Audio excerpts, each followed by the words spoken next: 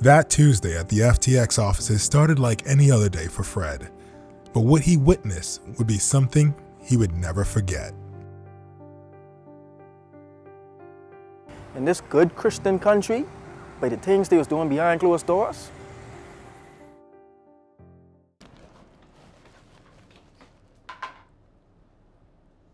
I told you to lock the door. Like you told me that you rolled a nat 20? What the hell y'all doing? Having sex? Sex? You don't know what I'm sex? Yes, we are.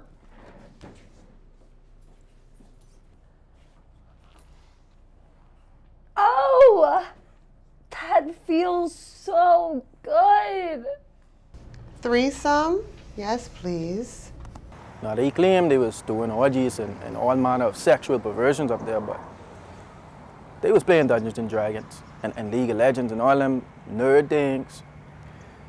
But you could lose $8 billion, but at least have the decency to be cool while doing it. The public had put considerable amount of faith in the young owners of FTX and expected that they would at least act like the kids from Euphoria, but they didn't even get the kids from Saved by the Bell. The world just needs to know the irresponsible nature of that company. Sam's coming. He'll deal with you.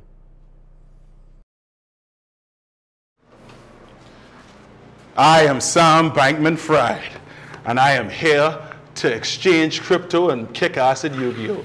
And I am all out of crypto. Wait, that's who y'all got the place on? Like, It's the Bahamas. There are only so many characters that fit the description of a white 5'9" math nerd. wait, so which of those he supposed to be again? Why?